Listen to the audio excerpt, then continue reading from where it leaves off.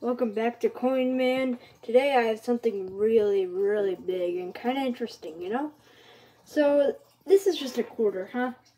Well, it's a quarter, yeah.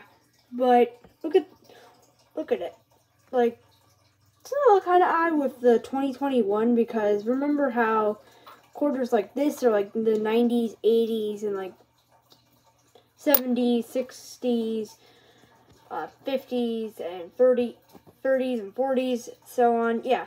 So basically, if you think this is like fake or something, it is not. This is a new design on the quarters. After the national park, they decided to put the classic design of George Washington, which is pretty nice. I like the classic design, guys. I don't know about you guys, but like I like the classic design more than the like the national parks and the state quarters. I just like this nice Washington, old-fashioned Washington.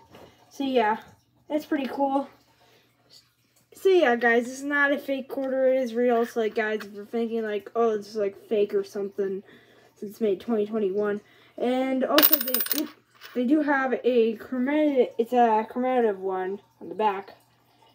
It says United States of America crossing the Delaware. So yeah, it's pretty cool. Got some boats and stuff.